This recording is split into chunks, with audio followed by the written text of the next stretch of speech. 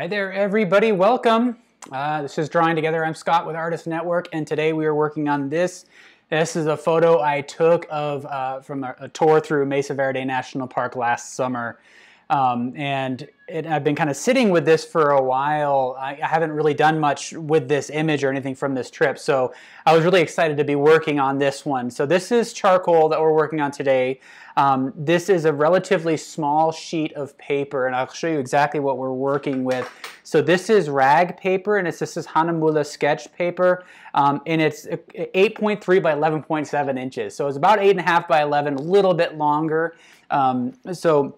But I think if you have, the size of the reference photo is designed for something like about an 8.5 by 11 or 11 by 14. So I did a little bit of cropping in this one. So if you just have a standard sheet of paper, you're going to do just fine. There are some questions that I want to get to, and so if you're joining us for the first time, you'll find the reference image in the description below. So you can bring that up, you can follow along, or you can kind of watch this again later. This does go up as a recording.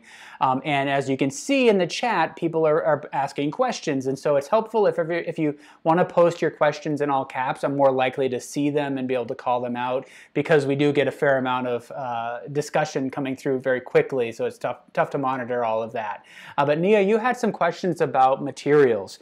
So today I'm working with vine charcoal, and that's what I have here, as well as I have these compressed general charcoal pencils. So I have an HB, and this is a 2B, and you can see that what I've done here is I've kind of shaved away the casing to expose the core. Then I also have it sharpened on this end, so if I need a sharp point, I've got that. I've got my shading stump.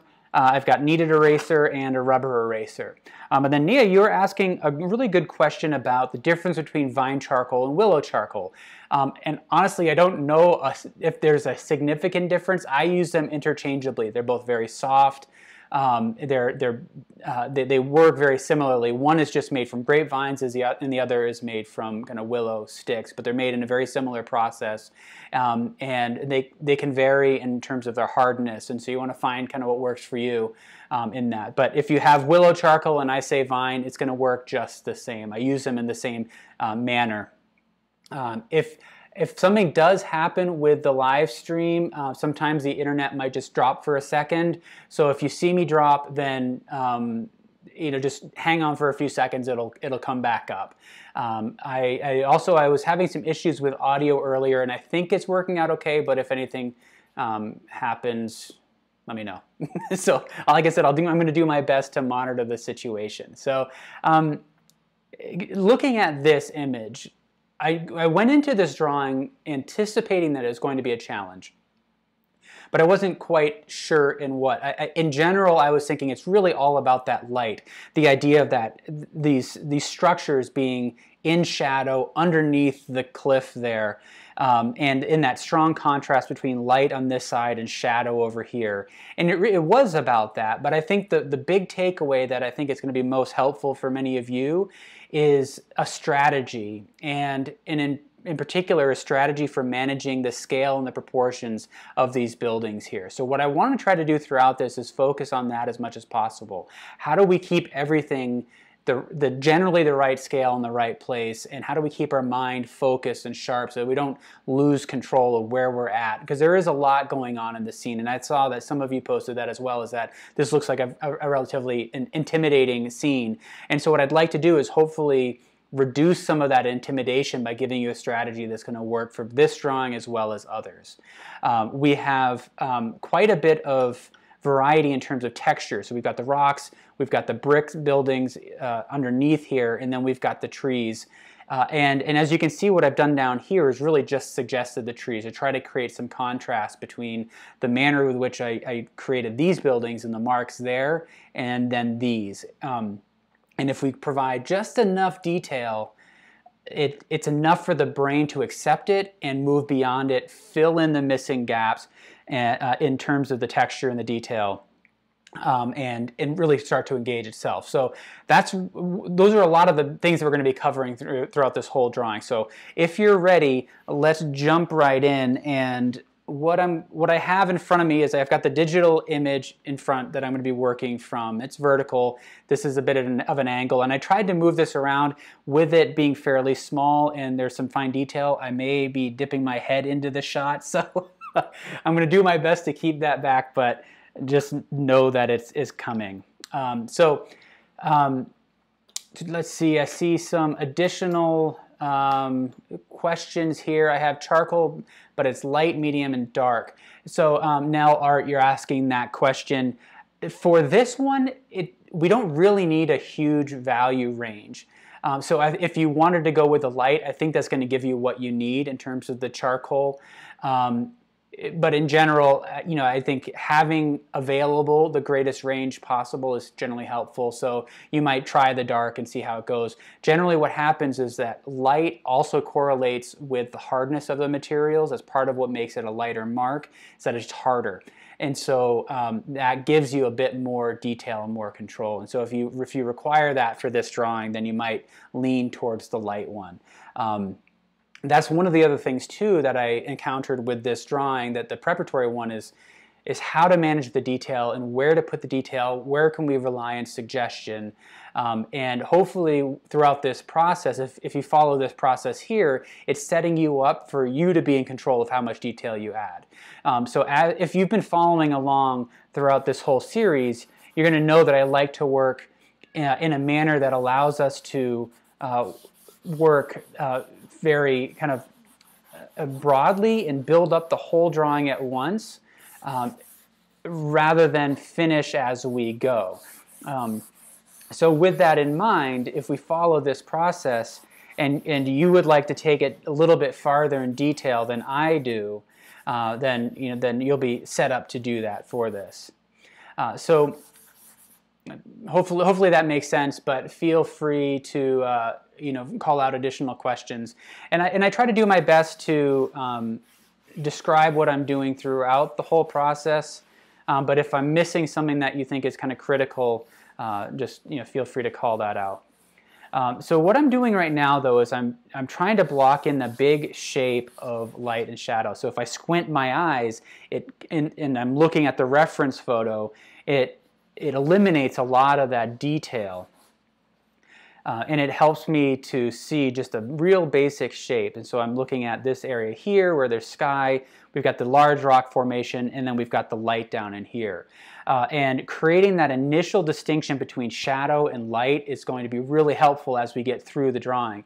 Because what can happen if we adopt a process where we finish as we go, so say I work in this area and I bring it to completion and then move over to here, bring it to completion, it's very difficult to control the overall value range, really the distinction between light and shadow. And so what could happen is the stuff that we draw that's in the shadow could pop forward and we lose that sense of depth and unity. So I'm trying to create and start from a place where everything is unified by the light and then pulling out the detail. So I'm just using the side of my hand to kind of smooth out the paper. This is a cotton rag paper that has a really nice tooth to it. But if you have any charcoal paper, that'll work just fine. I see some questions right now. Oh, right now I'm using just a soft vine charcoal. Actually, you can see that this one's been really filed down. And I'm glad you called that out because I had intended to use this later. This is going to be the one that I'm going to use for all the suggestion of the trees because it has these really nice edges here. So I'm going to grab a new stick right here, and I don't know if you can hear Jibble the cat through the door here making some noise. He really wants to join us, but I think he would end up on the table. He's awesome. So let's see. So again, this is the vine charcoal. I'm utilizing on its side, so this is what we refer to as an overhand grip. Where if you place the material on the table and you just pick it up with your fingertips, that's essentially overhand.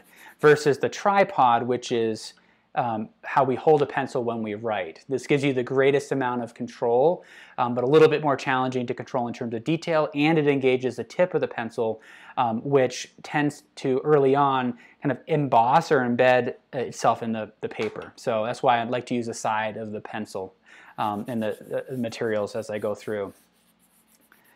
So as I'm going through, again, I'm keeping my eyes kind of lightly focused, just blurred out, and I'm starting to indicate kind of rough orientation points.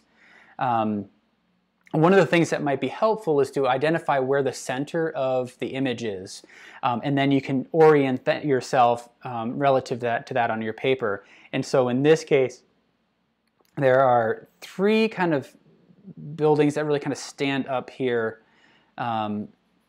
They're kind of right in here. If I mark this as the center of the paper, I can figure out where that is in the reference image, and just try to make a mental note. And I'm probably going to forget that as I go, because that's, we're going to be engaged with a lot of stuff throughout this drawing, so I'm sure I'm going to forget it. At this early stage, I'm thinking very gesturally, so it's about reacting to the image in front of me, and what's more important to me at this stage is wrapping my head around the scope of the drawing, rather than any sort of detail here. What are going to be some of the challenges? One of the challenges is going to be to maintain the shadow structure here. And then as we move across, there are scale variations that we need to address. These rocks are quite a bit farther away over here, so I want to make sure that that scale is correct there. And what I'd like to do is maintain that observation of the shape of light and shadow into some of these smaller areas as well. We can see the light coming in from this side, and where the rock kind of comes out a little bit, it catches the shadow. Where it's fairly vertical or undercut, then it falls into shadow. So it catches the light where it comes out, falls into shadow where it's vertical. And I think maintaining a sense of the scale is really critical, because what can happen when we look back in here, when our mind is engaged with this stuff, and we lose sense of this, whatever's happening over here tends to feel larger. It's taking up a larger portion of our minds, so it tends to feel larger than it actually is. And so we want to be careful and constantly be checking in the scale of the marks here relative to what's happening over in this side. All right, so I think what's interesting is there's this little dark spot right under here that is right smack in the middle of the page, up a little bit. I think I maybe drew that too low.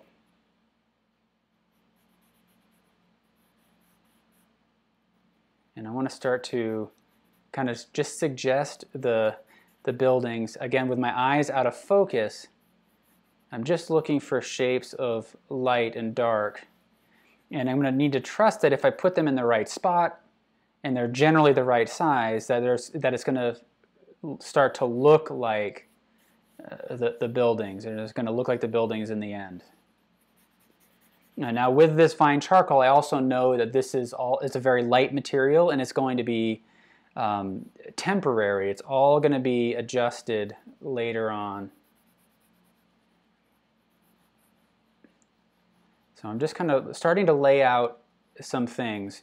And if you are new, you wouldn't have heard me say this, but I think if you've been with the series for a while now, then this is a concept that you will most likely be familiar with, is the idea that at this stage it's all about getting information on the page, and you try to get it correct, but you know that throughout the process everything is going to evolve. But it's helpful to have something on the page that you can then use to adjust. With information now on the page, you can make very specific decisions about where things need to change, how they need to change, you know, where they need to move to. Do they need to get larger or smaller? You know, move left, right, etc. So one of the other things too to note is that that sky in value is darker than a lot of the lights down in here. So I'm not worried about kind of protecting the value up in here. But there is a distinct shift from the light striking here on top of the cliff to underneath it. All right, so I just need to kind of orient myself. I'm going to do my best to continue talking through what I'm doing, but this is also, I know that this is a challenge. There's a lot going on, so I'm going to have a tendency to get focused, which may prevent me from talking for a little bit.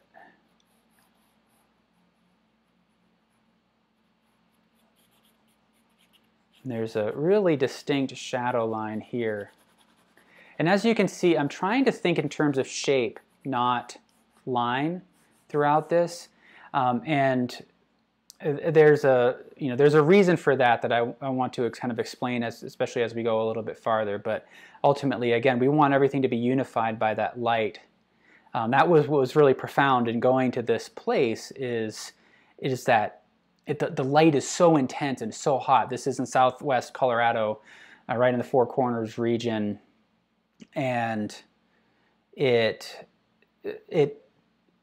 it's hard to describe how intense that is. You know, growing up on the East Coast, you know, I don't think I ever really understood how intense the sun could feel. And then when you're in this space, we're in these canyons on this mesa, where these dwellings were built underneath the rock. You feel the temperature, you can feel that contrast, and you understand how important the sun was, and managing your relationship to the sun was. And so, so that's ultimately what I really liked about this, and I want to create that in this drawing as well, is make it clear what the shape of the light and the shadow is a key feature in this drawing. Did you hear the meowing? No, that was Tybalt here, I believe. I had to kick him out of this room. He spent all morning down here, and I don't think he was very happy about that. So, all right. So here we are. So I'm feeling pretty good about this, right? So we can see the rough map taking shape. And again, if we adopt that mindset that we're building everything up at once, hopefully at this point, it's starting to reference the space, and we could essentially stop right now and we'd have at least a loose understanding of what this space is. And so at this point now, it's just really a matter of going through and refining. But I think it's really important that we are skeptical about the scale of everything that we've placed down here, because if we assume that everything is correct and it's not, you know, we haven't spent much time really locking in any of these proportions, and so I don't trust any of them at this point. So I need to be willing to adjust everything. You know, so again, this is the puzzle analogy that many of you have heard me say multiple times before, where, you know, when we put together a jigsaw puzzle, you know, for the most part, unless you're a rare and exceptional person, you know, what we do is we take a bunch of pieces, we pour them out on the table, and then as we gather information about what's on each piece, we kind of move them around, and eventually the image comes together. And that's the way we want to approach our marks. We're putting marks on the surface here, and then as we gather information about what we're observing, we want to move those marks, and eventually the image will all fall into place. The concept of kind of finishing as you go would be akin to reaching into the box of a puzzle, looking at the piece, knowing exactly where it goes in the context of the image, putting it there and never moving it again. And I'm sure there are people that can do that, but for the most part, I know for me, I would never be able to do something like that. You need to generally move those pieces around, gather information, and then build an understanding of that image from there. What I'm doing down in here is I'm just suggesting some of the trees here so that as I'm making these marks and as I'm adjusting things here, that there's some sort of context to it. That there's something in the trees there, and I may have to move those trees around a little bit, but there's something there that I can kind of react to. All right, I like that cloud back in there. So just using the kneaded eraser, kind of suggesting those forms and not being super picky with those. Daz M, I'm glad this is working for you. Recovering Soul, you just watched a documentary. Yeah, it's a really fascinating place. I had never been down there, and I remember growing up in Maine, I studied this in elementary school, and it made no sense to me. It seemed so foreign. So it was really cool to come out here and see it in real life. So now what I want to do is I want to work my way from the background forward. And I've got a rough placement of these forms here that I think are generally correct. But I'm going to start with this rock back in here. And I'm using my compressed charcoal pencil, and you can kind of see the way I hold it. I have it supported between my fingers here, and then I can use these two fingers, my middle finger and my thumb, to help stabilize it. And that keeps the charcoal on its side, and it gives me the kind of control that I would have if I were to hold it like I'm writing on this tripod grip. So I have that same amount of control, I just have the side of the pencil engaged. And as I do that, that means that that point is always going to remain sharp.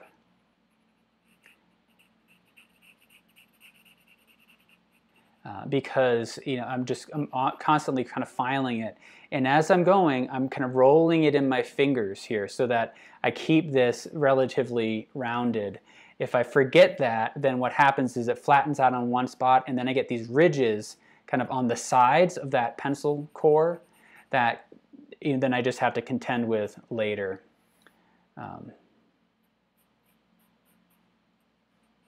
Doing a little bit of negative drawing, I want to suggest those trees. And one of the things I really love is this really thin suggestion of a light on that rock, on top of the rock back there. And so using the kneaded eraser, I kind of erased out that line, and it's overstated, it's too thick. So I need to cut, I'm just going to cut that in by working up to it to find that thin edge.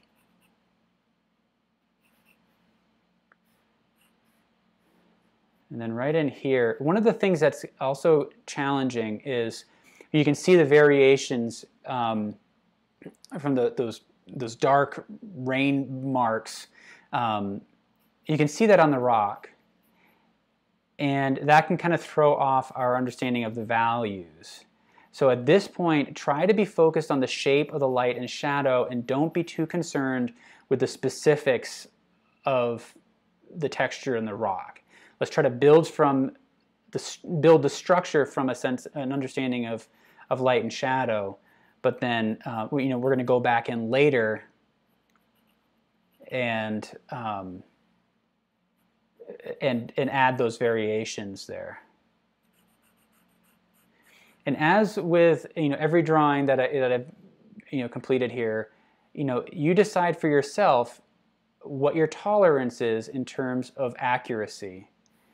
And now, getting those proportions 100% correct. So, I may end up getting things wrong, and if I wasn't doing this live, I might take a bit more time correcting proportions. And so I may be off a little bit, but again, you want to decide for yourself what that tolerance is.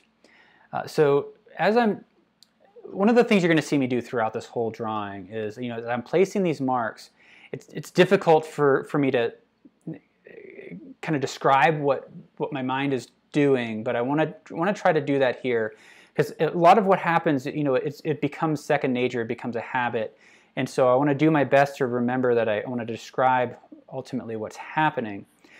When I'm placing a mark, what I'm doing is making a quick mental check-in of where I am relative to other things. Now, I've started suggesting other forms in the drawing, and it's not 100% accurate, but they're in the ballpark. And so as I'm making this mark, what I'm doing is I'm looking up and down to see what's below that mark. If I were to, we refer to that as a plumb line in drawing. So I draw a mental plumb line down here, and I see what's below that. I also run horizontally, and I see what cuts through that. And then I look for other landmarks. So I look at some of these buildings that I started to establish, and I look at that angle. So that's called angle sighting. And I'm doing that mentally, and I'm just kind of doing a quick check-in to make sure I'm in the right spot. And then as I'm working my way up the side of the cliff here, I'm looking at the angle from the reference photo, and I'm looking back and forth, and I'm just double checking as I go. So what I'm doing when I look at the reference photo is I'm making an observation, and I'm kind of holding that angle or that placement or the scale of the mark in my mind, and then doing a quick check-in when I look at the paper to make sure I'm in the right spot. So Maddie's mom, the dark streaks are called desert. Is that vanish? I wonder if that's supposed to be varnish, but that's awesome. I love that. Yeah, what we learned about this place is how important water is to this, and there were these spots where they could collect water that was being filtered through the stone. Really awesome. If it's safe to travel there, I think I'd always encourage people to check that out. It's a cool spot. Hello from Spain. Shannon, I do use other mediums. So in this drawing series, I've been mostly utilizing graphite or charcoal. But myself, personally, I'm an oil painter. And so I started this drawing series as a way to help kind of share my my practice of drawing, all to help me improve my painting skills. I recognized that I had neglected drawing for a significant amount of time, and it was affecting my painting. So I started drawing here. We started launching live to kind of share that and build a community around drawing that hopefully helps us develop skills that we can utilize in other media. And so what I'm doing now is just kind of doing a rough block in of that light across the top here that's catching. So we have shadow underneath, we have the light catching, and then we have that sky behind there. And I'm going to have to do some adjusting of those values there, but at this point I mostly just want to get the rough shape and size of these forms.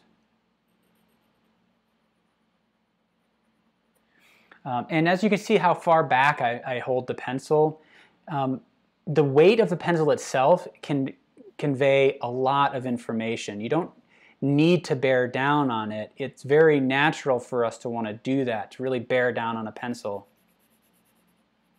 But I think once you get comfortable just relying on the weight of the pencil, you can really increase your tonal range. Because you have everything from the the lightest touch of just the weight of the material to then the darkest dark when you really bear down. So what I'm doing now is I'm just kind of building up these values. In a way, I'm kind of replacing the vine charcoal with the compressed charcoal, just getting a layer of the compressed charcoal on there. So we're already a half an hour in. I think this may take a bit. This may be a long one. I'm going to do my best to get through this fairly quickly. But I have a feeling that we're going to be here for a while, really going to get locking in on this drawing. Now I'm utilizing the side of my hand to blend like that, just to help prevent oils from my fingertips from reacting to through the paper. So if I just use my fingertips there, gives you a little bit more control, but there's a risk when you do that to that the oils from your fingertips would affect that or affect the paper. All right, so now I have my shading stump. This is the one tool that I had neglected for far too long. I had made a major assumption about a shading stump in that, in my mind I was thinking a shading stump is all about just smoothing out your marks. And I just didn't have time for that in my thinking. But I gave it a shot for this series, and now it has become one of my most favorite tools because what I realized is that it has so much potential to contribute to the form. And one of the mantras that we have in this class is that you always want to be contributing to the form, whether you're using an eraser or whether you're using a shading stump, of course, your charcoal. You have an opportunity to refine the form and state your observations. So as I'm kind of blending in this area here, I'm thinking about the flow of the rocks, I'm thinking about the scale and the proportions, and I'm also just picking up charcoal with this. And then once I have charcoal on there, I can move to this light area, and I can use that to actually block in some of these forms and start to correct some of the proportions here. So it's a lovely tool, and it knocks things down a little bit. And it just like with the charcoal, I'm utilizing it on its side, not the point of it. Keeping my eyes soft and out of focus. Using the kneaded eraser to pull out some of the lights here.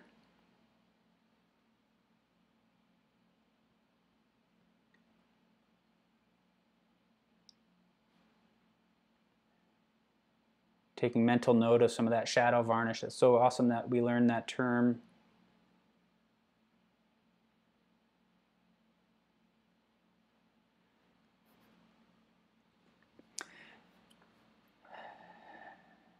And I just love, like, just like that, you can, through the suggestion of light and shadow, create that area.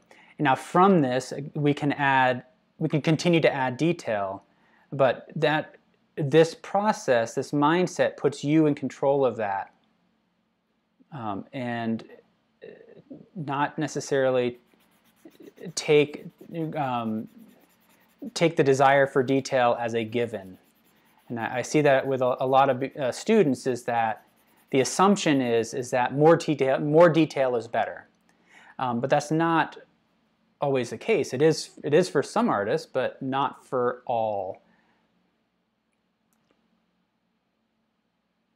So what I like about the kneaded eraser is that you can kind of pinch it, twist it, and kind of shape the forms a little bit. So what I'm doing is I'm basically just pinching it into a wedge so that I have the ability to create a broad mark as well as a fine one. So it's very similar to kind of a paintbrush.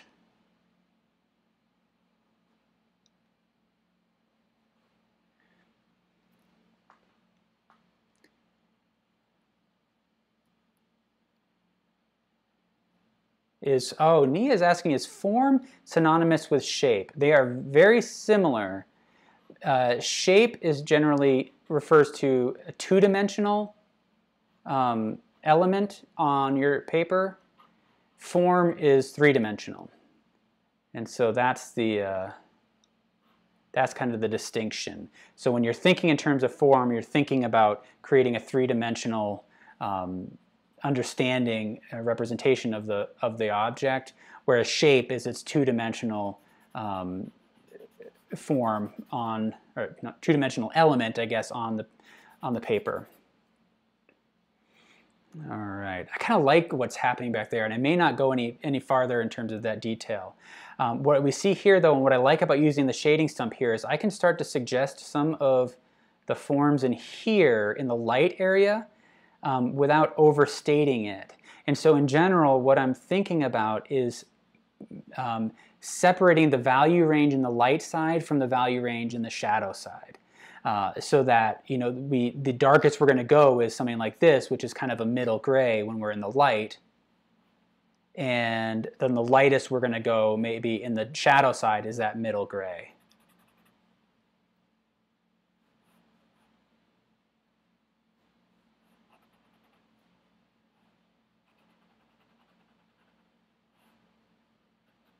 And then so as I'm just kind of blocking in some of these forms in here,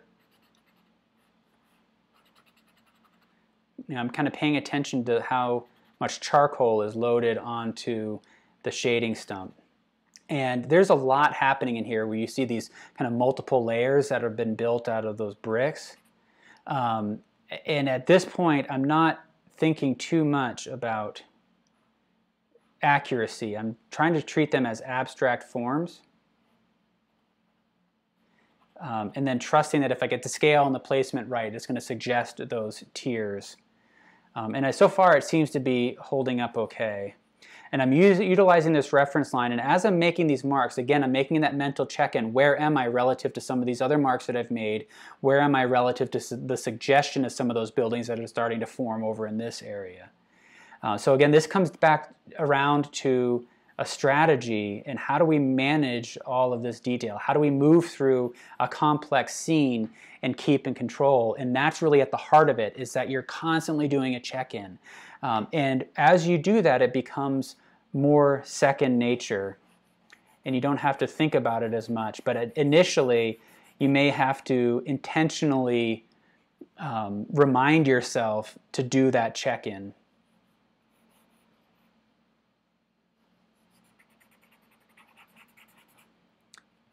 All right, so I'm kind of trying to forget about the trees in this area because then I can build the trees in on top of it a little bit later.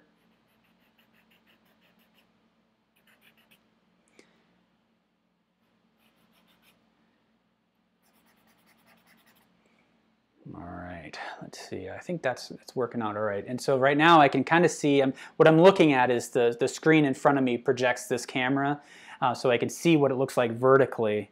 And so far the depth seems to be holding up okay.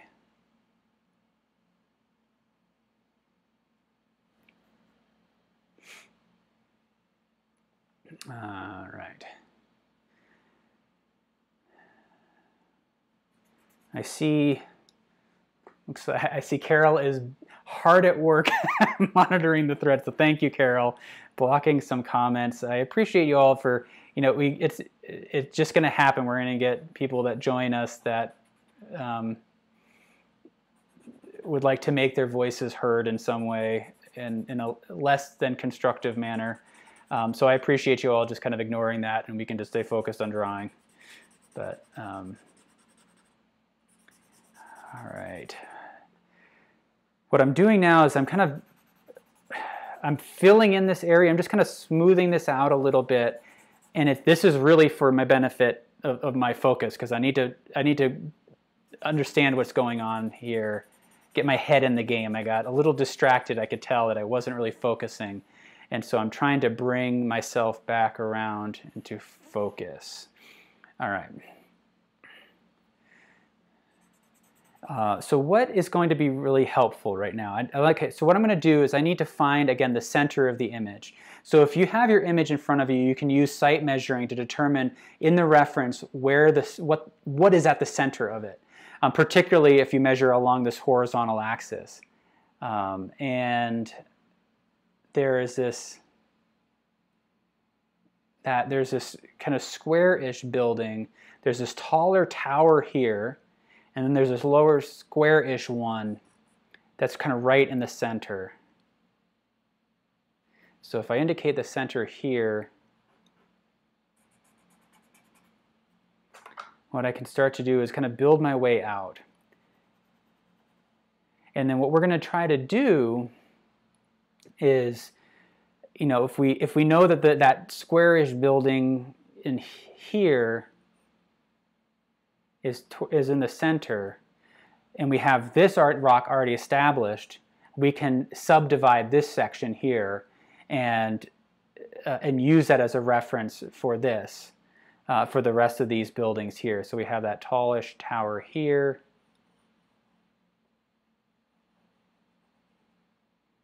We have this shadow form in here, another tower.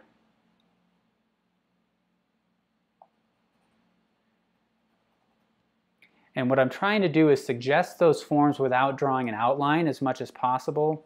And I started to get to that point where it starts to look like an outline, and so I need to amend that a little bit because outlines will flatten that space. It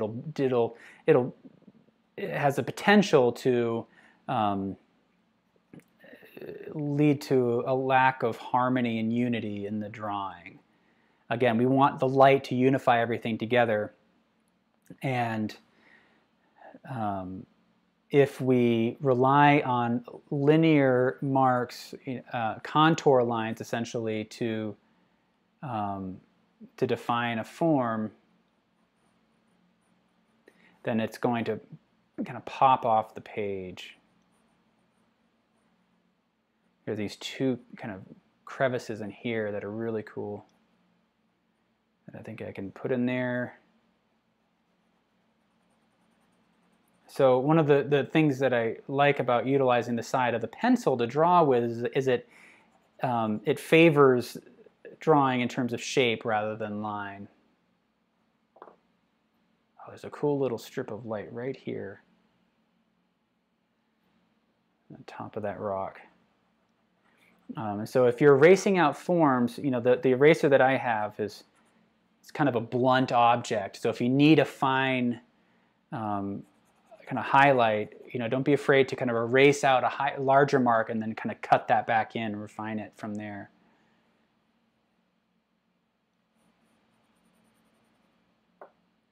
Actually, I grabbed the wrong pencil. That's kind of my short one. Okay.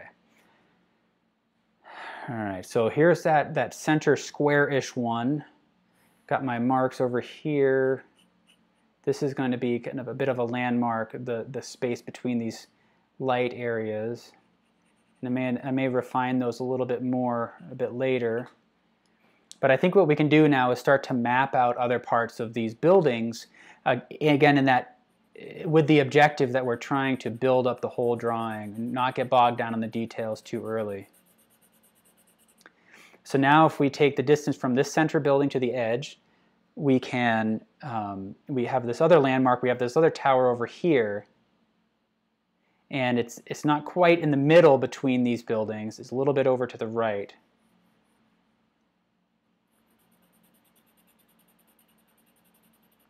So I'm going to put it in there just a little bit over to the right of center between those.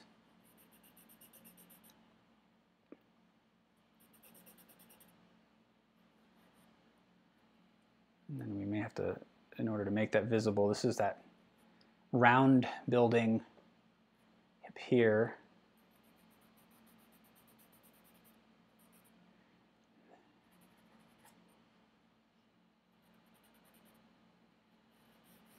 Some buildings up here. But again, if we kind of give ourselves these landmarks, now we have this region established, and then we can further subdivide that with the details that are in there. So hopefully the strategy is starting to make sense, where you're starting from big, kind of finding the center, continually breaking up that form, giving yourselves smaller regions to work within, so then as we start to add the details, we don't have to worry about getting too lost. So now that if I've got these two buildings established, I can look at the space between them and refine them and be generally confident in the scale, in the placement of those.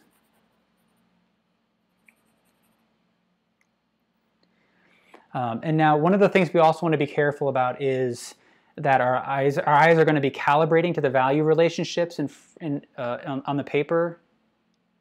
So we're going to interpret these values as being darker than they actually are. And we know that we're going to go even darker in some of these areas.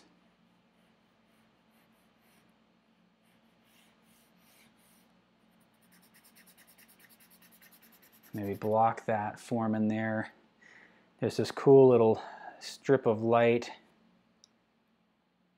on that that wedge there.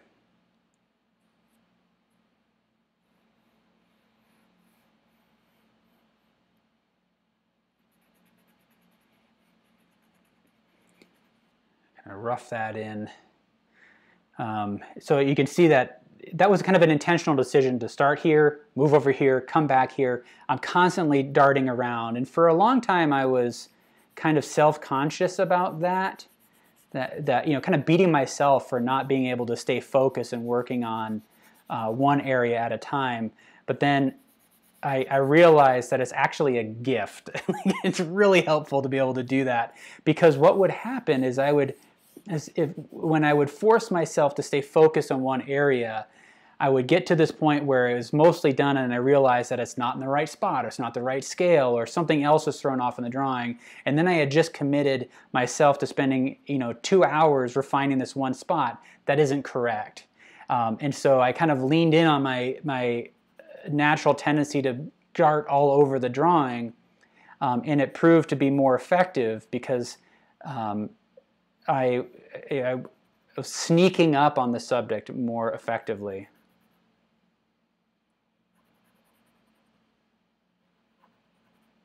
Hopefully that makes sense. How's everybody doing? Everybody following along okay? Yeah, that's awesome that you're going to try one out at your local community college. That's fantastic. I look forward to hearing how that goes.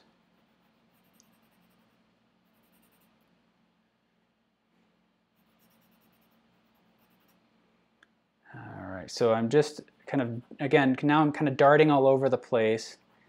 Again, when I'm looking at the reference photo, I'm trying to make very specific observations.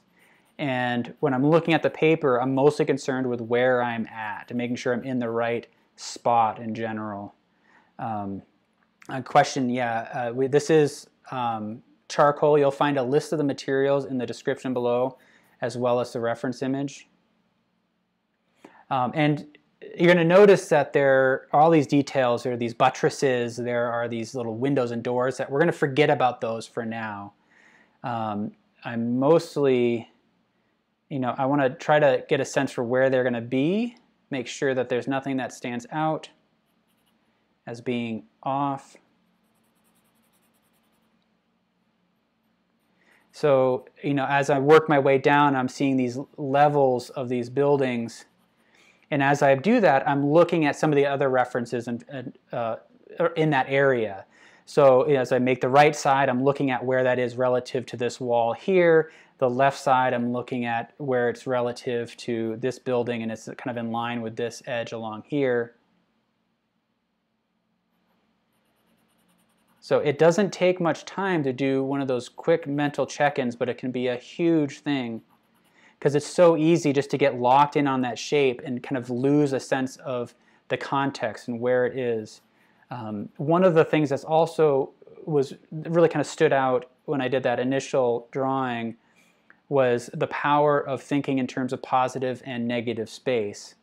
If that's not a term that you're familiar with, positive spaces then when you're drawing the object, negative spaces when you're drawing the space around it.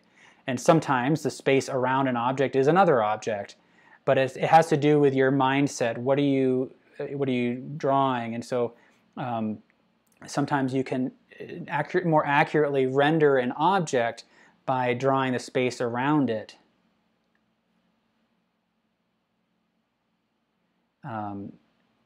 And so it's helpful to be thinking both in terms of positive space and negative space. And then there's this cool little, these cool little areas right in here.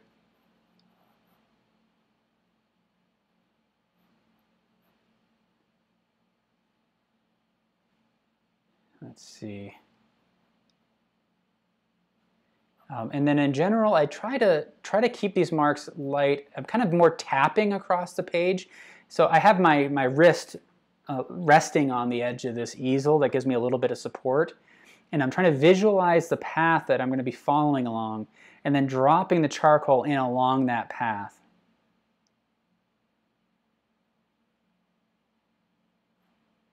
Let's see, this is that. I like that little highlight. There's a light that strikes here. Just like they did in other areas, I'm going to overstate that light, and then I'm going to drop in that shadow.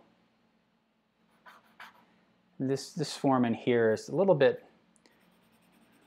messed up, but that's all right. One of the things that also can happen is that we kind of work our way across a form. We're going to work from one form, work to the next, work to the next, and then we come out the other end and we check out where we're at relative to other things, and we find that our scale or proportions are off that way as well. So that may be happening. Yeah, there's just a lot going on in this area, so I need to get my thoughts in order. And I need to figure out where I need to add some definition, because we don't need to do it across the whole thing. If we go in here and we start drawing every outline, it's going to overwhelm the drawing and everything is going to flatten out.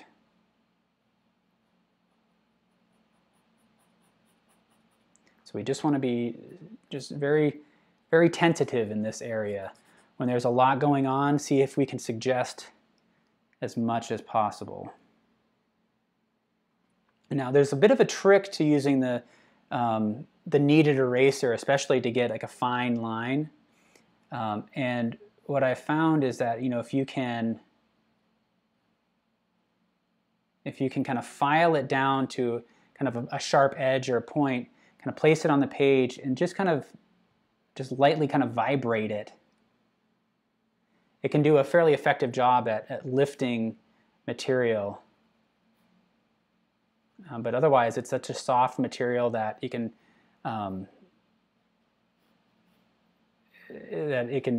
sometimes kind of distort and kind of twist and soften into the page.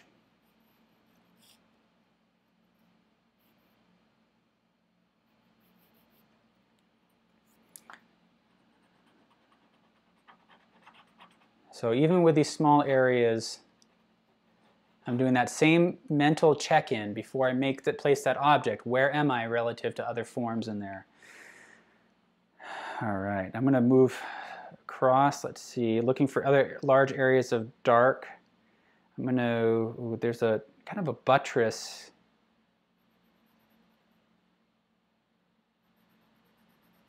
In here, so I'm going to start to suggest the forms.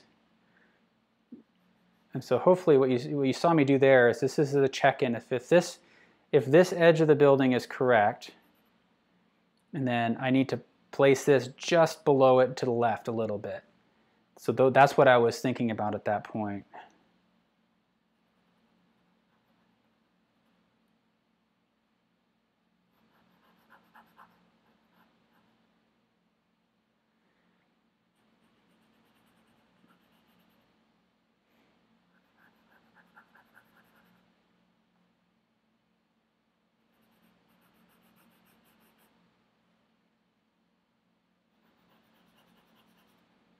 And then these areas here where it's more recessed into the shadow, I'm being less concerned with the hardness of the edge, the clarity along that edge.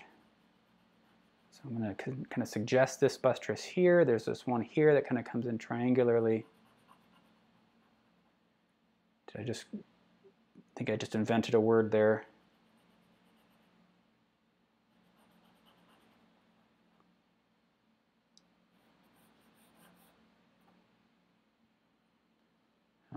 Now back to here. I'm not going to worry about the windows because I'm going to come back to those later. I don't want to waste my time on that if any of these things are in the wrong spot.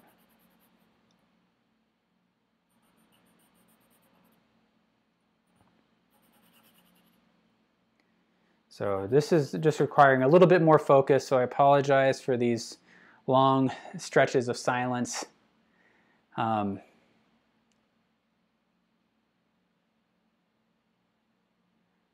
If you are drawing along, I'd love to hear how this is going. This is a good opportunity to step back from your work and evaluate things. I think that tower needs to move over a little bit. one of the things I like about charcoal is look how easily we can just kind of wipe that away and make some adjustments. The way I like to think about it is almost like I'm drawing in sand, like you know, like we can just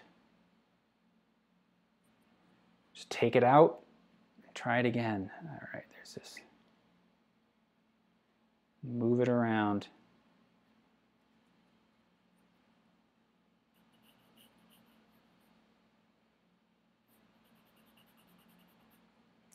Wondering if Professor Blue is with us today. Missed all the questions. Give us lots of things to think about.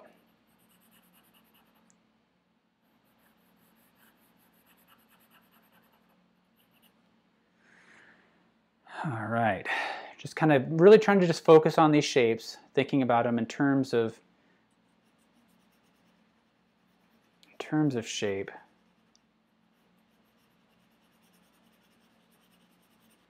And I want to be careful. You saw me erase out this form, but I want to be careful not to pull out too much value. So I don't want the, I want the lightest light to be darker than the dark parts on this side here. So we have a distinct value range. But I am going to erase out this tower here, that form there.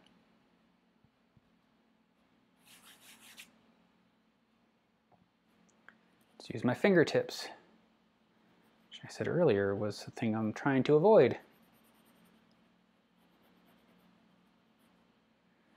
So as I'm doing this too, like as I'm making these marks, I'm checking in with these other objects. So if I take a horizontal line and I carry it across, generally I think I'm in the right spot. So I'm not too worried. I feel like I'm staying generally in alignment with the proportions.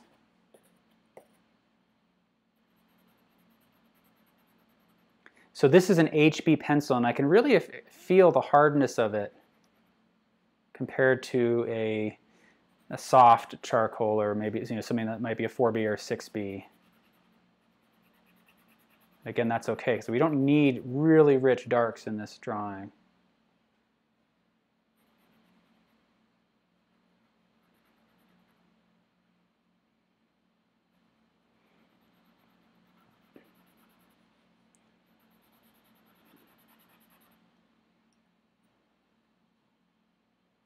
Okay, I'm moving across here. I want to map out these shapes here, and I'm having a hard time understanding what's actually happening. So I need to trust the shapes that I'm seeing, the shapes of light and dark.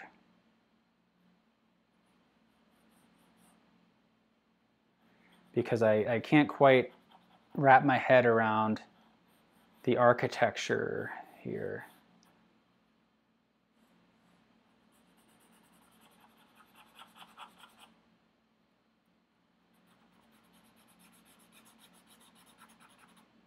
And hopefully we can see this kind of forming on here.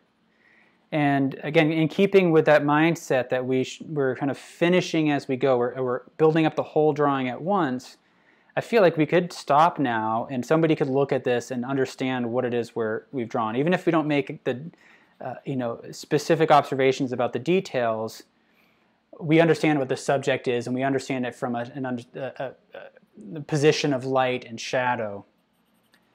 And then it's a matter of now continuing to refine and add additional details.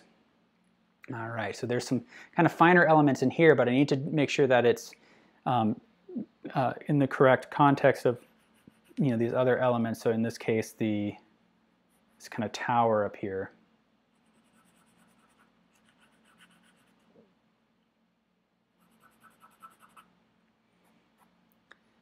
So I'm going to work my way down, seeing what's directly below this tower.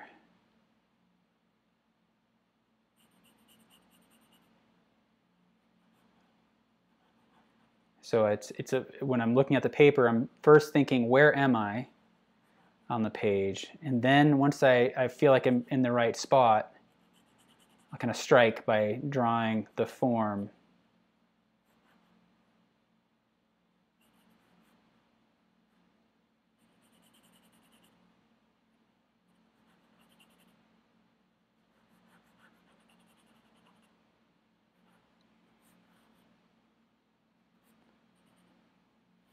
And if we trust the shape of the lights and darks, then an understanding of light and shadow will follow.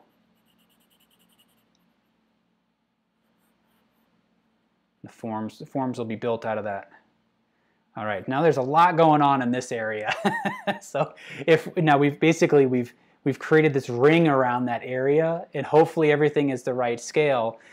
So as we work our way through it, I'm going to start to map out. I'm going to place the kind of the buttresses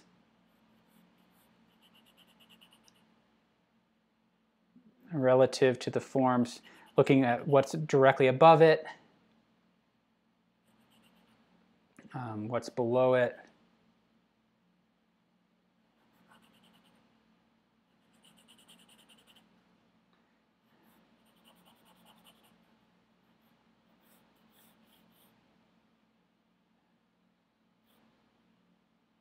This is, oh, I see, okay. Got a little bit lost there. If you're lost, stop, kind of take stock of where you are. I was out painting this morning and that happened a lot. I would look up at the scene and it would take me a few seconds to kind of reorient myself and say, where am I looking? Because it was such an expansive view that I was easily lost when I came back up to look at the reference. So or at the, in this case I was painting a mountain, and so I needed to orient myself, take some time, make an observation, and then come back to the painting, make sure I'm in the right spot, and then apply that observation.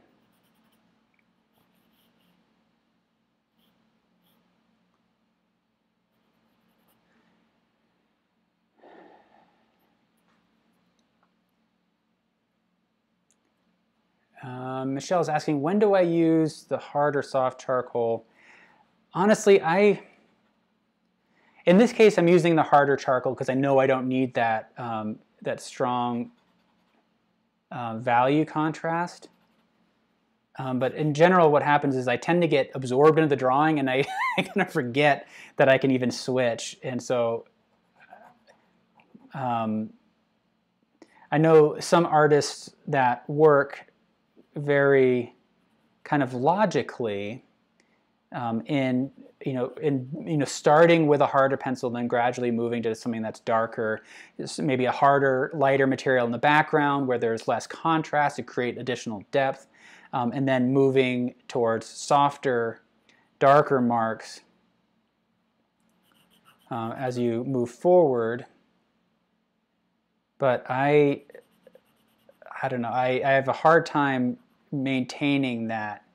I get kind of lost in the process, and so I think if I kind of basically I take a material as far as I can go, and then so with this one it's a relatively hard charcoal, and if it's just not giving me what I need, then it'll probably be a trigger that I need to switch to something that is a little bit softer. But I usually let the drawing kind of prompt that. So hopefully you can see this all forming. And again, looking at the darks, lights, and if you get lost, try to just trust the scale and the placement of your marks, and trust that even if it looks abstract on the paper, that it's all going to piece together and the mind is going to accept it as a drawing of these cliff dwellings. The mind is constantly looking to make sense of things, and so it's ready to do a lot of work. And so we don't have to necessarily be too explicit with rendering and adding detail.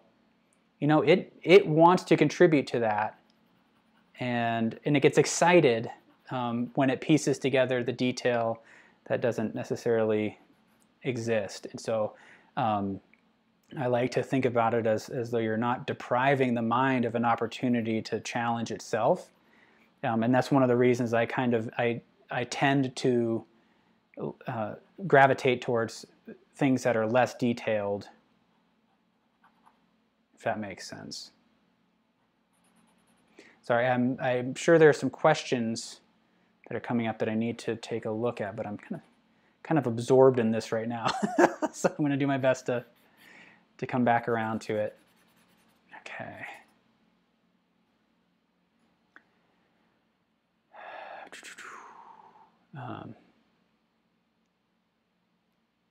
Just going to check here. It looks like I missed some.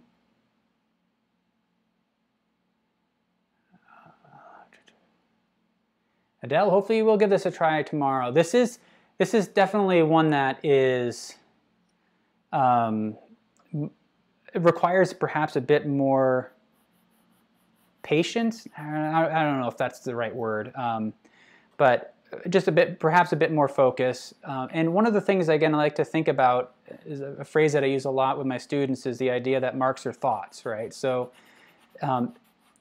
the pace of your observations can influence your drawing, and vice versa.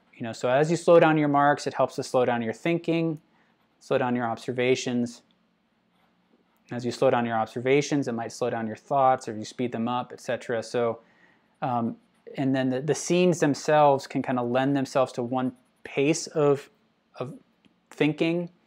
And in this case, because there's so much going on, it kind of forces the instinct to just kind of slow down.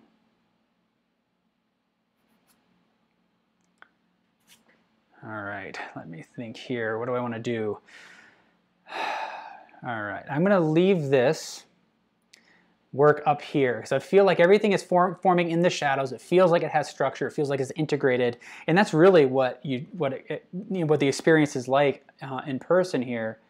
There were some of these cliff dwellings you'd see on the opposite side of this canyon, and if a ranger hadn't pointed it out, I don't know as if I ever would have noticed it. They're so integrated into the spaces. So here, this is all in light. And so I want to keep the value structure in accordance with that. Let's see. So I want to even these darker areas. The varnish we learned about. Actually, I think what I want to do is I think I need a line in here to define this edge, rather than that value. I like how that sharpens up that edge. I need to define this edge along in here. So as I'm making these marks, you can see I'm utilizing the side of the pencil and I'm rolling it in my fingers here. And I'm trying to pay attention to where that edge is sharp and where is it more diffused. And so right in here, for example, it's more diffused. Gradually gets a little bit sharper, more defined along this edge. But we get really crisp lines here. And I may be off on that. I feel like I'm off, but I want to move this drawing along a little ways. So I'm not going to spend a whole lot of time really correcting this. So as I'm making these marks, I'm looking at the marks that in the reference photo, and I'm also double checking where I am relative to the building here. So if I've locked myself in on the proportions of that building, I'm doing a mental check-in to make sure I'm in the right spot. Also thinking about the flow and the structure of the rocks here and running my marks along that contour. Now imagine that this is a three-dimensional object on the page. How would the pencil move across that surface?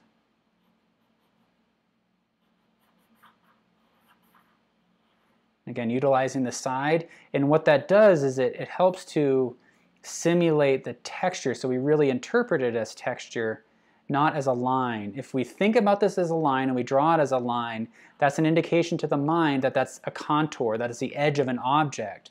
And then it gets really confusing. The mind says, wait, what? I thought we were in the shadow, I thought we were on a rock, and now you're drawing a line that says that we're on a different form. And so that's where the ability to control your edges and be mindful of lines, it comes in really handy.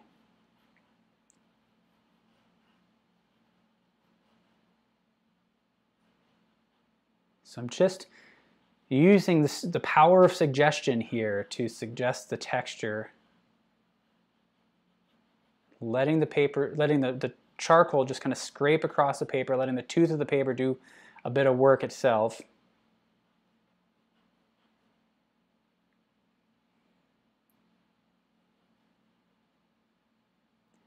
And then along in here, there's, it gets really kind of crazy. Trying to figure out what's going on in there. All right. Oh, here we have that varnish. This is where we first started talking about varnishes, right in here.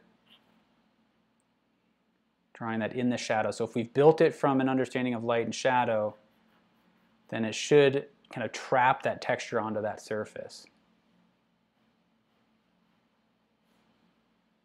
All right. So hopefully that texture is reading. It feels like it's reading all right. As always, I welcome observations. So if you see something that's off that you really need me to correct, feel free to shout that out. I welcome those. That's been a huge part of, especially when we get to the portrait work where I'm less adept. And I'm doing kind of a mental check-in to make sure that the spots that I'm drawing are in the correct spot relative to these other buildings that I've established. And I think the tooth of this paper is really helping me, so I'm not utilizing the shading stump much at all here because I want that texture. So just taking it slow, doing quick check-ins to make sure I'm generally in the right spot. And hopefully what you're seeing as well is that the value relationships are adjusting. We're recalibrating as we go. So as we started with this dark shape, as we go lighter, then that dark that was established before all of a sudden becomes reflected light in there. And because what I've seen some students do before is that they'll make an observation of the reflected light. You'll see some of these lighter areas, and they'll actually start to pull that out, and then they'll darken the darks, and then the contrast is too high. So what I like to do is generally go too dark and get the darks established, and then pull out the lights if I need to in these shadow areas. So prioritize the dark aspects of the shadow first.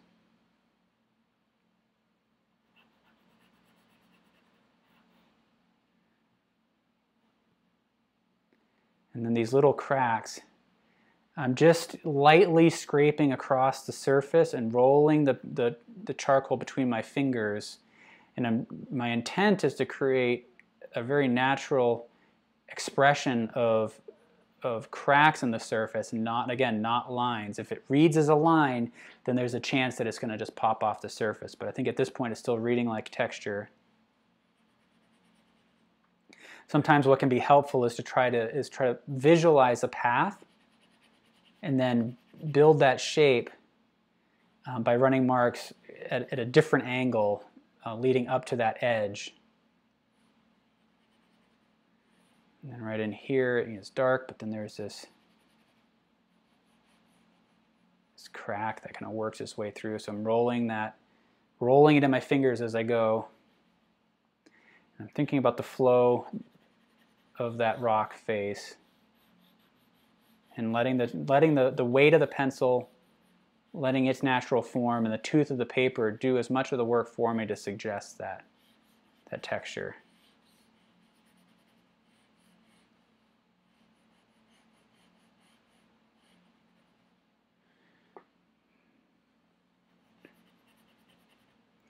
So here's what this gets really dark in this area, so this should be a softer charcoal. This is where I can bring this out. This one is an HB and it just wasn't getting the depth that I wanted it to. So I'm going to come back in with this softer one and it gets a little bit darker.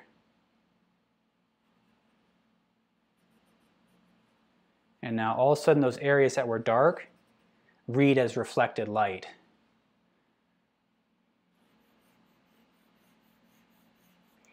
It's helpful also to think about this as being a shelf across here. So I'm trying to change the direction of my marks to really reflect that horizontal aspect of it.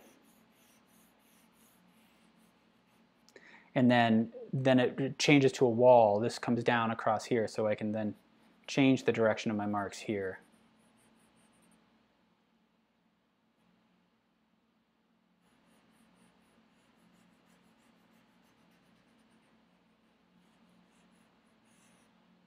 Suggest some of the cracks there, and then we get another dark kind of shelf underneath here.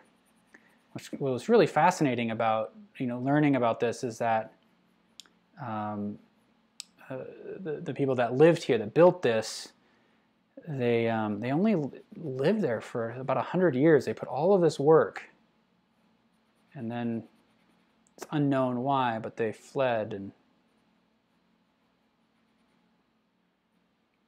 it's pretty wild.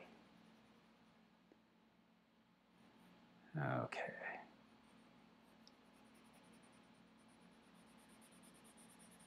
And kind of let that be a little softer so that we bring the area of focus into here. Look for the darkest darks in this area.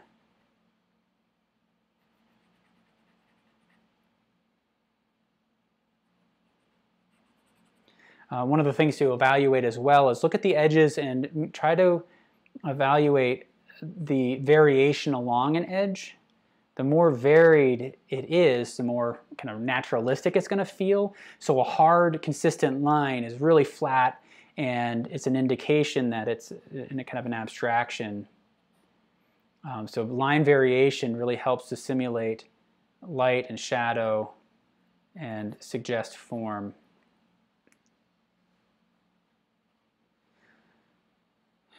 Okay, so I'm just kind of refining right in here. I think this is going to be the kind of the focal point. So this is where I'm going to add a little bit more detail. About an hour and a quarter into it, I imagine we have about 30 minutes left.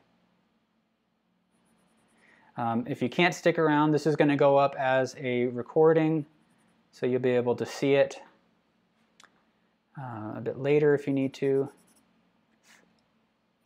Actually, I like that reflected light. So I'm just going to kind of wipe this down and then reestablish. And that's generally my process.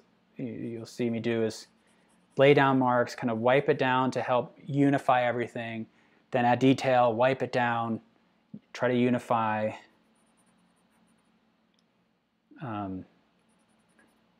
That tends to be the way I paint as well. So they all kind of influence one another.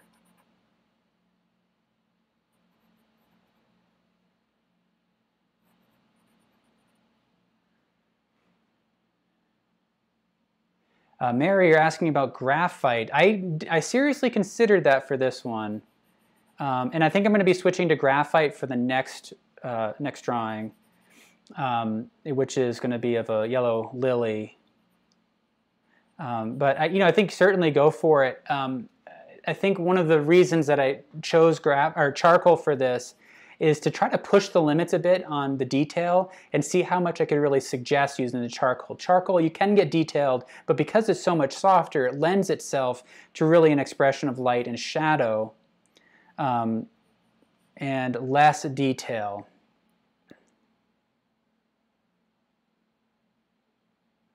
So I wanted to kind of see if I could, really just, again, see how far I could push that.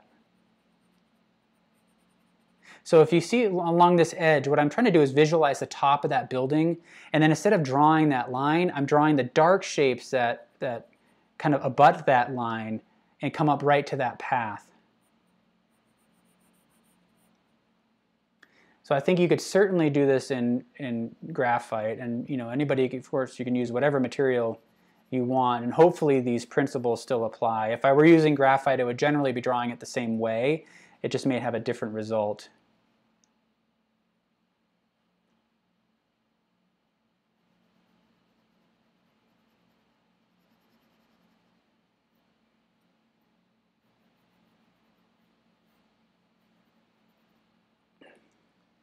I like the way some of these buildings are reading. So some of these, like this one here, is a little bit bright. So I can just kind of lightly wash over it, and it knocks it down and it helps to unify it. This one here is a bit bright as well. So I'm just going to build up that haze a little bit. Sharpen up some of these edges.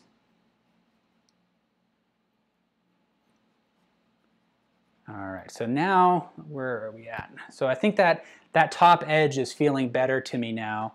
I had indicated the shadows of those buttresses, but watch what we can do to really pull those out. So if I take my kneaded eraser, actually what I'm going to do is I need to kind of block this in a little bit more.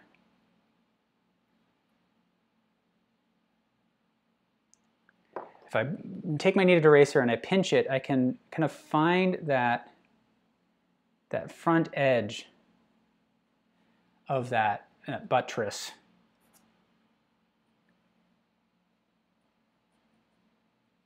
And then I can work my way up to kind of close in on that to make it a little bit narrower. Trying not to draw a line, but you can see just that little suggestion of light is enough to really make that feel three-dimensional. And I can kind of do that with all of these. Just kind of pick off that front edge using the kneaded eraser, and I just have it kind of pinched down to this fine edge. Now, one of the things I haven't really talked about, I've mentioned it before, but not to a significant degree, is that our eyes are generally really good at perceiving subtle shifts in value. And as a result, because we're good at seeing it that way, we often tend to overstate them. But you can allow things to become very subtle in your drawing and trust that the viewer's eye will perceive it. Again, it's kind of like, giving the mind an opportunity to work and kind of assume that the viewer's mind is going to want to be engaged and play a role in understanding the drawing, and give it that opportunity. So that goes with, suggesting the form as well as the value. So there, I just kind of erased out the front edges of those, and then I can use my shading stump to just kind of bring in and cut that down if they're too heavy. But I want to try to not think about them too much, like I don't want to outline it.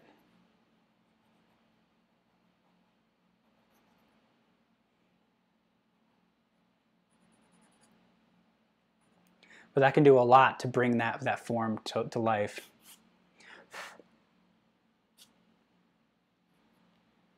Michelle wants me to put the people. I'll get the people in. In the preparatory one, I realized I didn't put that crowd of people in there, but I'll get those people in. I want to put them in later once I understand where I'm at, make sure everything is in the right spot. All right, I think, actually, I just want to build up some of the values in here a little bit more. Build up some of these forms. There's a bit more contrast in the reference. Where am I? I got lost here, okay. Just to reorient myself.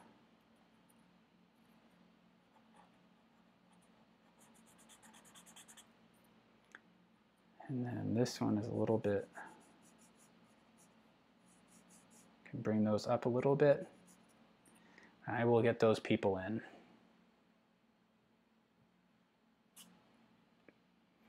There's this edge here. I think I need a little bit more structure.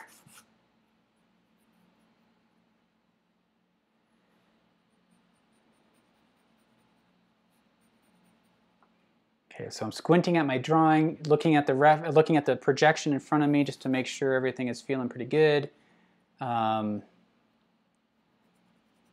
thank you for all for kind of being patient. All right, so I've got this is my softer one. Actually, I think I need the harder charcoal for this one because I don't need it to be super dark. But now I can kind of go back in and suggest the windows, and they kind of have this keyhole shape, which is really cool.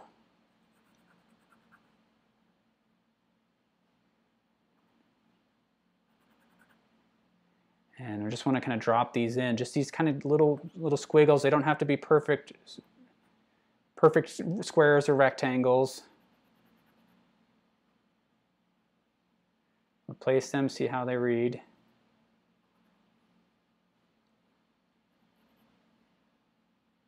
I'm kind of just moving, trying to move methodically through.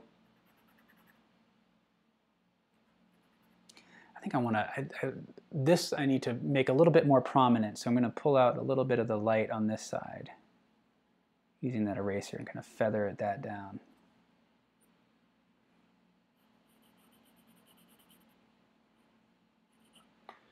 There, feels better.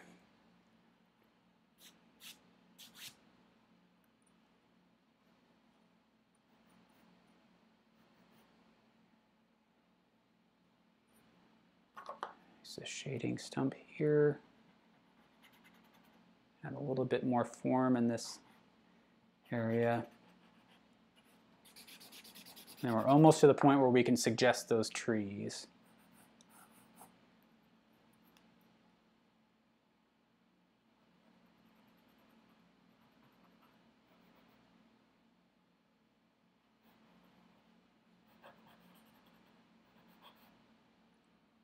I would have loved to have just kind of stopped and drawn this on location, but when you're part of the tour group, it doesn't really work out that way, so I had to take this photo. This isn't far from one of my favorite places on the planet, just Telluride. Anybody has a chance to visit Telluride, it's a pretty amazing place. Okay. How do we feel about that? I feel pretty good about that. Why don't I put the people in? I can put the people in. If that works for you. Greg, architecture is fun. Yes, I was out and I took reference photos. We're going to be doing some architecture on Monday. I believe I want to do the lighthouse on Monday. Pemaquid Light, which is my favorite lighthouse in Maine. I know Portland Headlight gets all the glory, but my favorite is Pemaquid. So just suggesting the forms back there. In the reference photo, you can barely see them. And that's what's really cool, is establishing the people helps to, really helps to establish the scale of these buildings. So with the figures, I think it's best to kind of squint and suggest the form, and try to hit it in one go if you can. Now, one of the things that I'm leaning on in this is that an experience I had on my undergrad. We had in a figure drawing class, we had the assignment to do it. It was a 2-week assignment. We had to do a major project that lasted 2 weeks. And what I chose to do is, instead of doing one drawing, I filled one sketchbook each week, so 2 full sketchbooks, and I went to the airport, and that was a time when you could just walk in. I went to the airport, I go to the mall, and I would sketch people. I would do these gesture drawings as people walked by. So, you would have at most 5 seconds or so, to kind of capture somebody. And that was a really helpful experience. The first half of the first book was just junk. So, several hundred gestures I had done. And most of them they just look like random squiggles. But after a while, it started to click, and I got more effective at understanding which lines are essential in suggesting a figure. So when you've got 5 seconds and you only can make 1 or 2 marks, then what I did is I stopped starting with the head, and instead, focused on the gesture of the torso and building from there, and then the legs, and then the head just became it just kind of fell out of that. You didn't really need much of the head, actually. So I was wasting time by starting with the head. So if you do incorporate figures, I think that is perhaps one of the best assignments you can do, is just fill a sketchbook with gestures, specifically of people walking by. It felt like a luxury when I discovered that escalators were really effective, because then people would be standing still on the steps as they move up the escalator, and so I actually had a little bit more time drawing them. But give that a shot. Gesture drawing is really helpful. All right.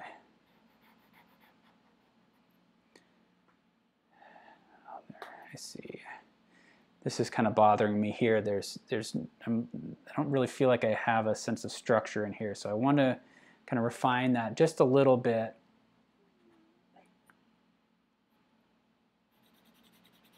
All right.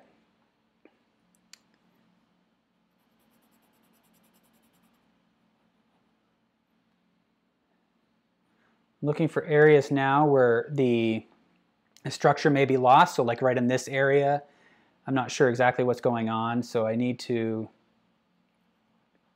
going to sharpen up some of the edges along in here just to provide a little bit more structure. Still thinking about it in terms of light and shadow, though. But I feel like that reads pretty well, especially on the screen in front of me. Now, get to the trees. Now, this is what I was talking about earlier with the vine charcoal.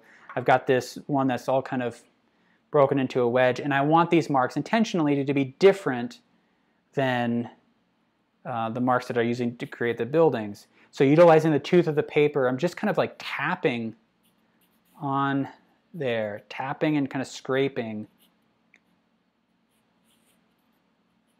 And what I'm doing is I'm looking for I'm keeping the marks light, and I'm looking for the overall shape of these trees.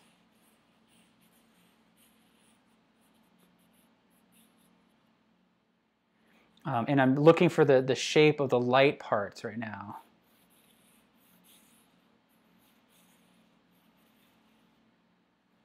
And so it's really it's utilizing the weight of the charcoal, letting the texture and the tooth of the paper do its thing.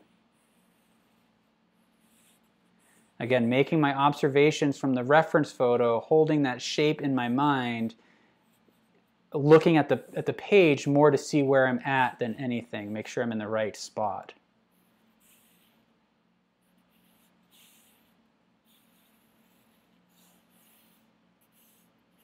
All right, so now I've got kind of the light sides kind of roughed in for the most part.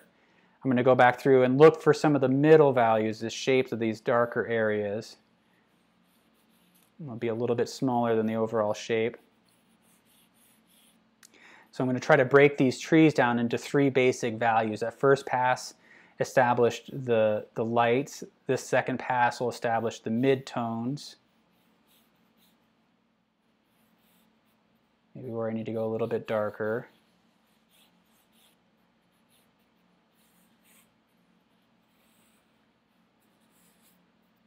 And now we'll go back through and we'll establish the darks.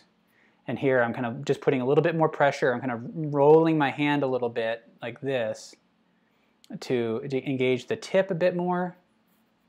But I'm still utilizing the side and just kind of scraping across the tooth of the paper, but now I'm looking for the shape of the darks. And again, before I make these marks, I'm doing a mental check-in on where I am relative to other landmarks in the structure.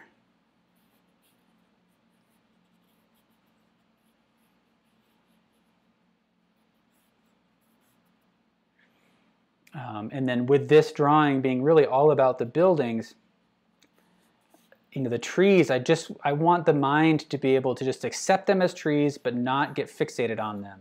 So if there's too little information, it'll draw attention because the brain says, wait, what's going on down there? I need to know more. If there's too much detail, then the brain says, oh, that's an important area, I need to look at it. And so I'm trying to find that balance between having just enough information versus too much. And this is, again, very similar to how I would be painting utilizing a brush.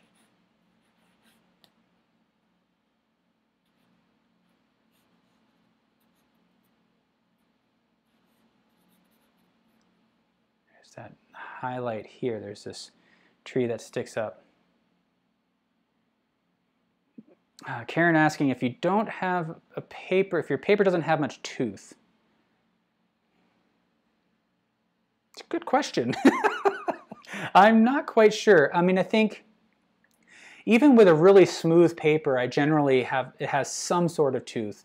And with charcoal, it kind of needs a tooth to hold it. So but the general principle of scraping across the surface is generally helps.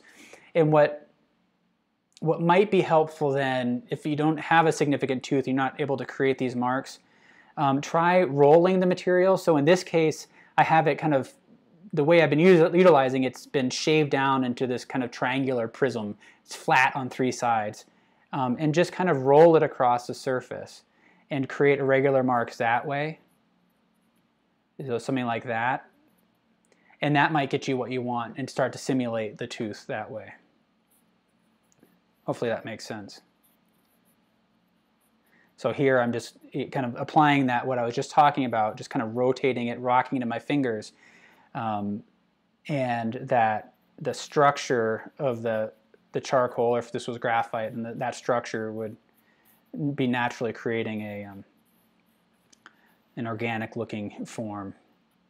Actually, what I think I want to do is apply just a little bit of line up in here. A few areas where I'm bringing in a little bit more detail, utilizing kind of a dark line to help simulate that contrast along that tree, kind of sharpen that up a little bit.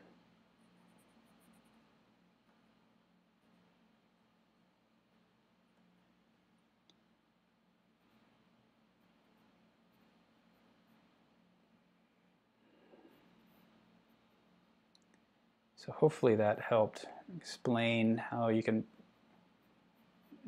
simulate texture there. And I think I just need a little bit more definition right up in this area, and that helps to bring that tree out.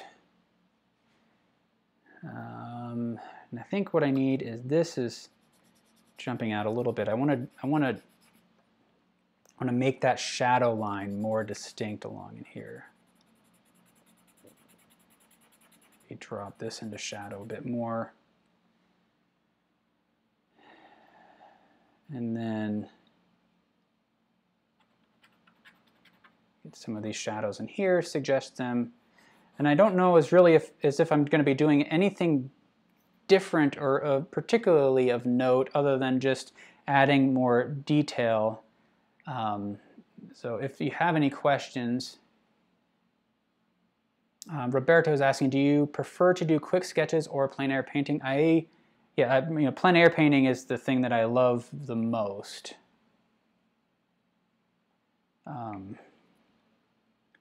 But I really have been enjoying this drawing series. What I like about sketches, here's what I like about sketches versus kind of studio paintings. As I mentioned earlier, I consider marks as thoughts. So every mark we make starts as a thought, and every mark that we make has the potential to kind of be expressive of our thoughts, and an indication to the viewer that a human made this, right? And sometimes when I see studio paintings that are so highly polished, we lose those marks. And then the work kind of shifts into a different mode. It becomes almost otherworldly. You're like, it's hard to believe that a human made that. Whereas a sketch or a plein air study, it's the humanity, the fact that a human made that is part of the enjoyment of it, the understanding of it. So that's why I prefer sketches. But I have kind of a deep admiration for kind of polished studio paintings. They just, for me, they fill different roles and they have different responses. All right, so there's these steps right in here that I want to provide. And these are kind of critical. The mind is kind of primed to see these, even if they're little. They're these kind of thin, straight edges that stand out against the organic forms of the trees.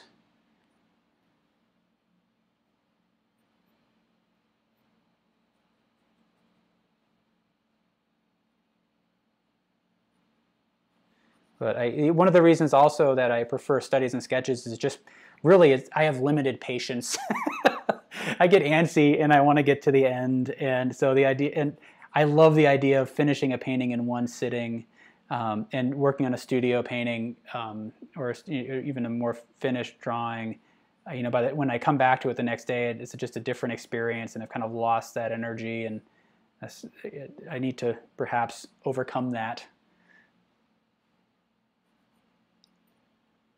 All right, but I think we're pretty much done. So hopefully this has been helpful. Again, move through this with a strategy. If you have a strategy and you're able to kind of keep your mind kind of engaged with that, you'll get through it. It can feel really intimidating at first, but you'll get through it. And so the really big thing is is that constantly checking in. Where are you relative to other things?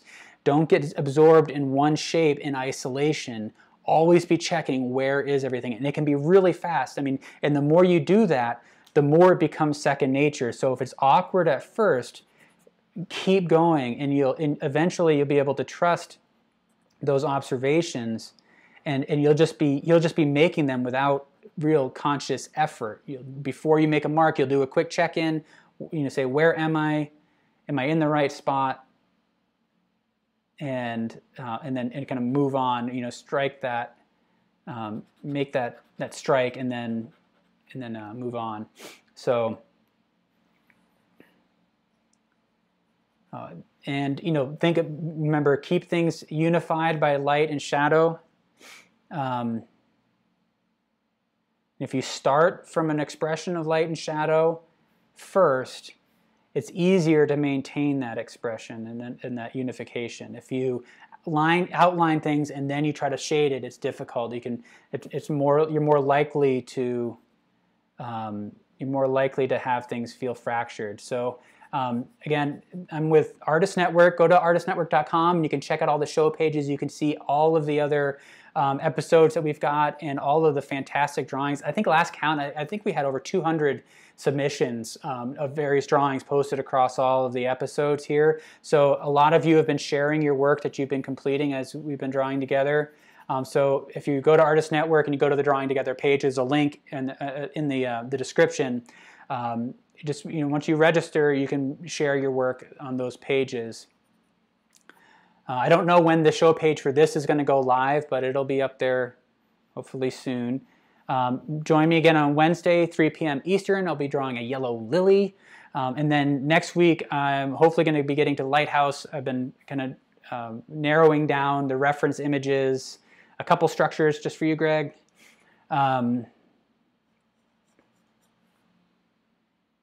And what else are we doing? I can't remember. Oh, a still life. I think we're going to be doing a still life and working on some fabric as well. That's something that we haven't really focused on is fabric. So I'm going to be doing something with that. So thank you all for joining me. I'm going to hang out for a few more seconds to see if there are additional questions that come in. Again, this goes up as a recording afterwards. So if you would like to kind of watch again, you'll have that opportunity. And feel free to post comments there because I do monitor those. And I do my best to comment on your work when you post on Artist Network. There's a lot going on, so it's hard sometimes, but. So thank you all for joining me. As always, it's a blast. This one was a lot of fun. I feel like overall it came together pretty well.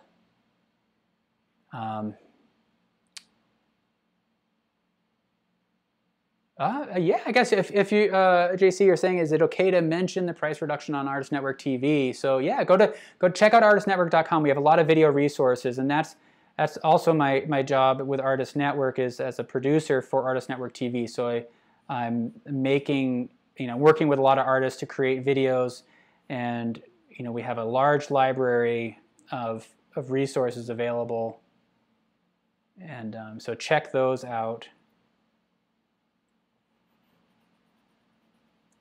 And we're going to be making more. You're welcome, everybody. Maddie, I'm glad that you mentioned that about the detail. I'm glad that that's reading for you like that. Actually, what I want to do is I think pull a little bit of light down in here. Just a little light scraping through.